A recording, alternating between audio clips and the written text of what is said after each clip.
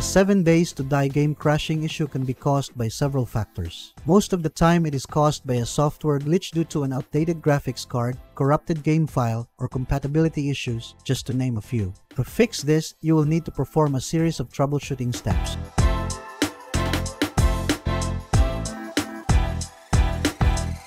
By the way, please like and share our videos to help those who might have the same issues so that we can help them too. Once you're done, then let's begin.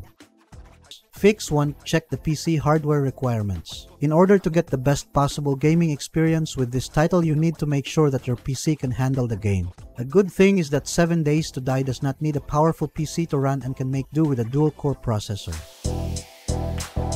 Fix 2. Turn off the motion blur option of 7 days to die. The motion blur option is one of the graphics settings that allows the game to run smoother and portray more realistic characters. Some players have noticed that the game simply crashes when this feature is on, which is why you should try turning it off.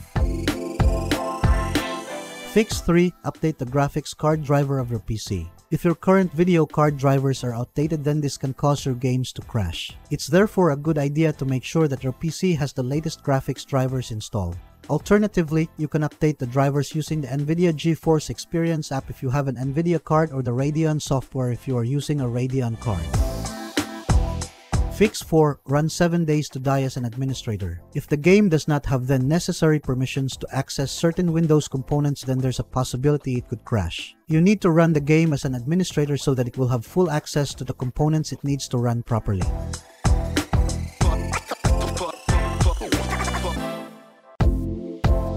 Fix 5. End other running applications. If you have a lot of applications running while you are playing the game, then this could cause a crashing problem, especially if your computer runs out of RAM. It's therefore a good idea to close all other running applications when you play the game.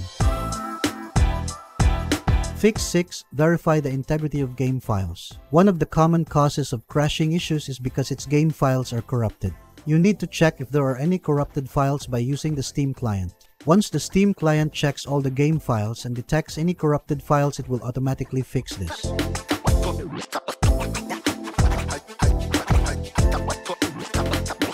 Fix 7. Make sure your game is updated. The latest game updates will give the game an improved performance and come with certain bug fixes that addresses issues such as crashing found in the older version of the game.